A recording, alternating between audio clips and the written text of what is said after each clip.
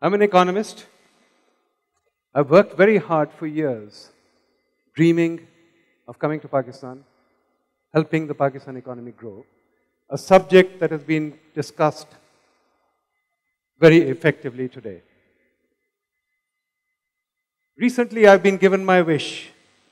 I'm now in government, helping plan the economy, and therefore I have this Chinese curse up there. This Chinese curse that says, may you get what you wish for. I seem to have got what I wished for. So the title of my talk is Growing Pakistan.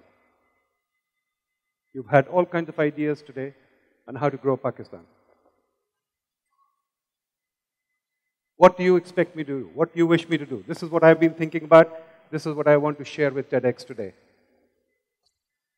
Let me begin with what I'm faced with. I see before me a strategy that everybody is running.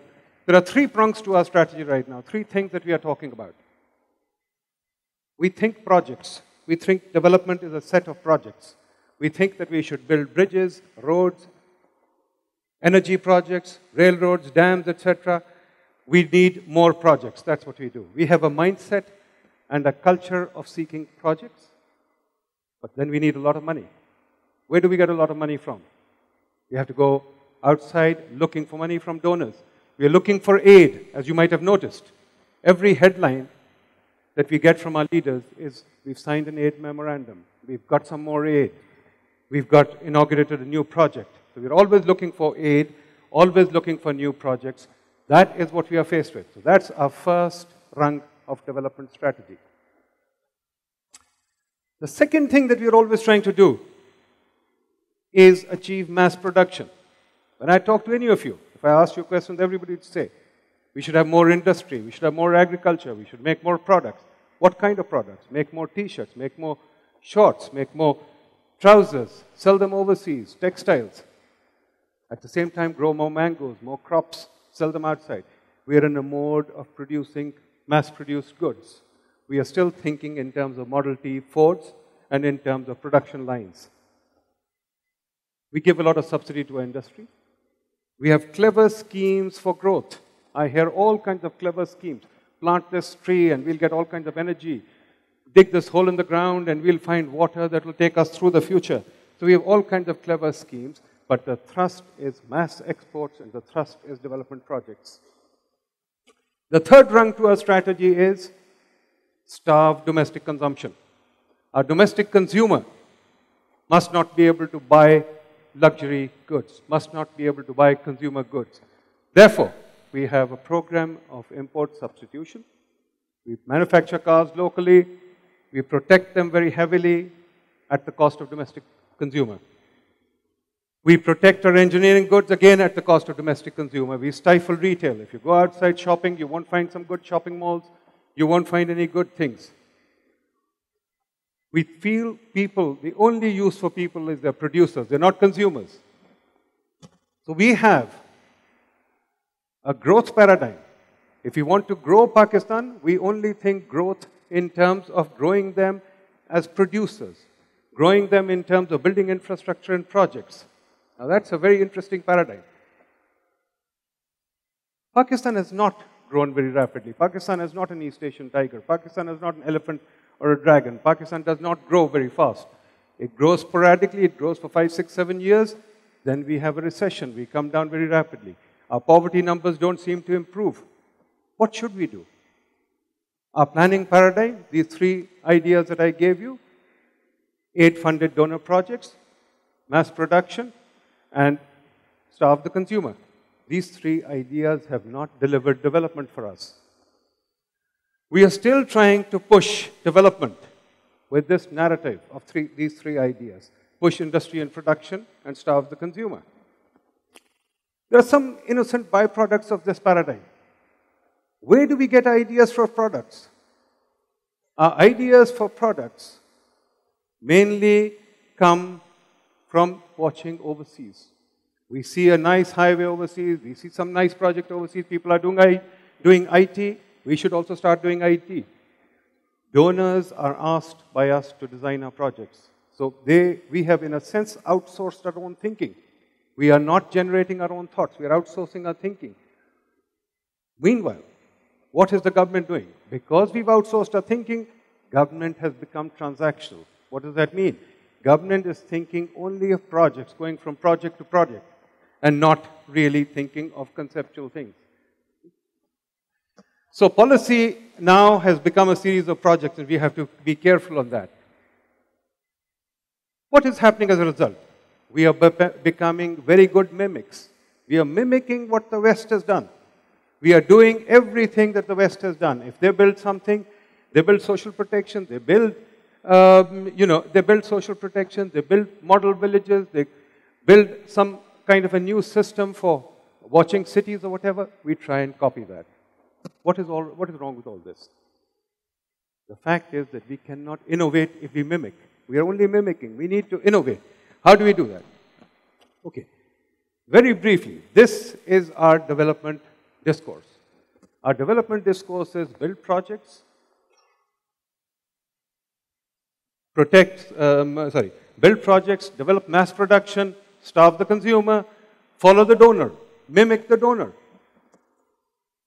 This is our discourse. Now, why is discourse important? Discourse is important because discourse sets the framework in which we think. Discourse is the framework within which we operate. It is the narrative that all of us are following. That narrative is projects, aid, and mimic. Now, there are some unintended consequences of this discourse. And this is very important to follow. Unintended consequences are what are holding us back. First, government agents, because they've ceased to think, are now not able to produce the quality that is required for good governance. And we are all frustrated with that. We have solutions that we follow from outside, we copy from outside. All we need is implementation. Yet the implementation structure remains what we had 100 years ago. We have not reformed that. The incentive structure of the implementation system is such that the poor bureaucrat who's implementing is cash poor, perk rich. That has its own problems. All projects come with their own perks. Therefore, all the bureaucrats are invested in projects. So we have a system where projects get reinforced because people get perks from their projects. The second unintended consequence of this paradigm, of this form of thinking, is what I call a premature overload. What does a premature overload mean? Pakistan has a per capita income of $1,000. If you think about it, where does that place us? The US had a per capita income of $1,000 well before the Civil War. So we are at the level of development where the US was before the Civil War. Yet, what is expected of us by the world, by the donors, is far more. They want us to build roads, they want us to build social protection, they want us to build policies for the poor, they want us to build all kinds of new things, a complete welfare state. In the premature overload, we need to build highways, whereas all that is required is a 2-lane road. So we are building highways everywhere rather than worry about building the infrastructure that we need for today. This is the kind of infrastructure that is given to one class of society. Another form of infrastructure is the highways that we have.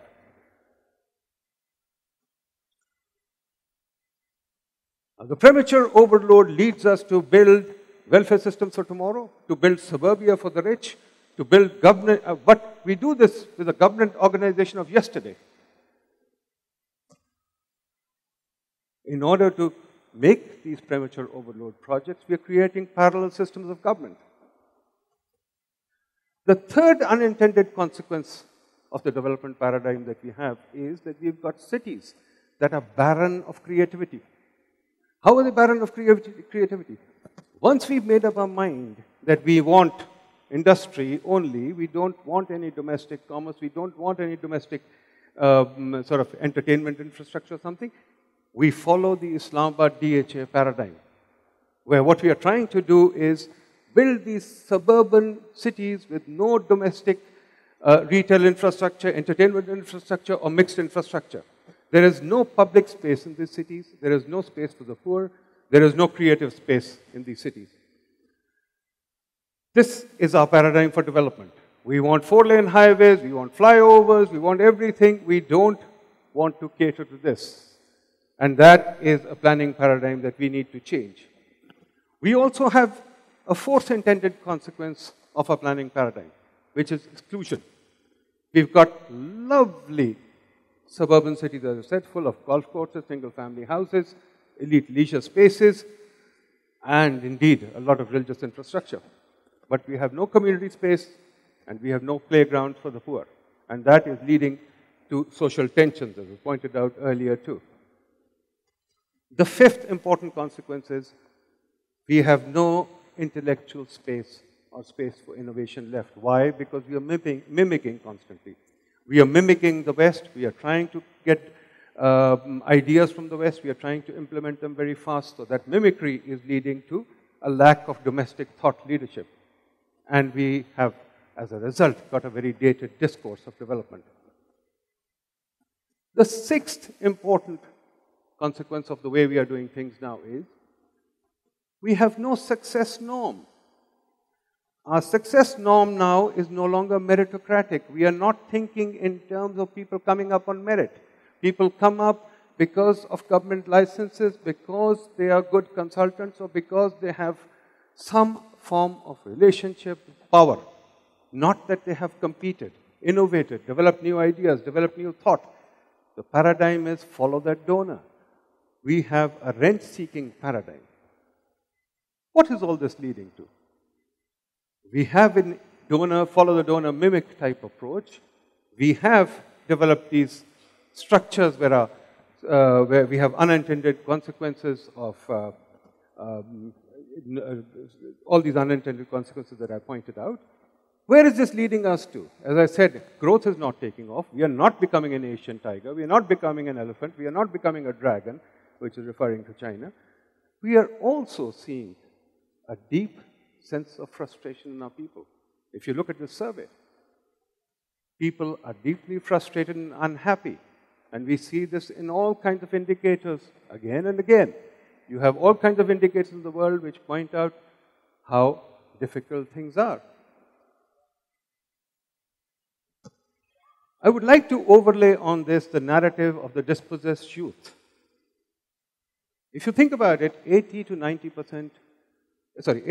million kids, which is 50% of our population, are under the age of 20.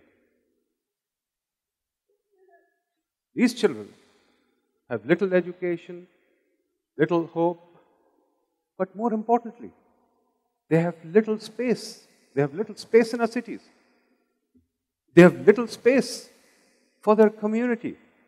They have no libraries, no community centers, no playgrounds. Yet we have a number of golf courses. Yet we have all the space for the DHA. What does that mean? These kids are not being socialized.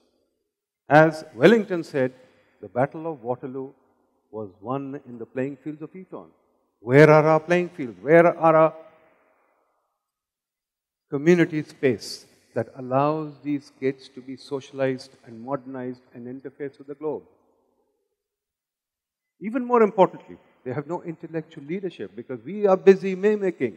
We are not innovating. So they have no intellectual leadership, except one. They have community space and they have leadership. Where? It's in the mosque. And that is something we should all think about. So, I come back to my planning problem or my growth problem in thinking about growth. I've just outlined to you where we stand in terms of our thinking, growth and development. We were thinking of growing Pakistan. We were thinking of growing Pakistan economically by building projects, by producing industry, by starving the consumer. But we have several unintended consequences that show that while we were growing Pakistan economically, we retarded the community, we retarded our ability to innovate, we retarded our ability to think.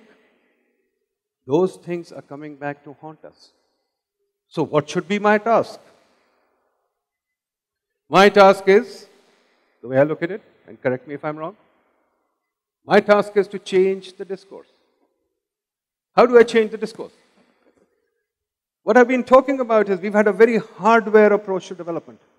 Our development was building projects, building industry, building this. Everything was hardware. Everything was growing in one direction only.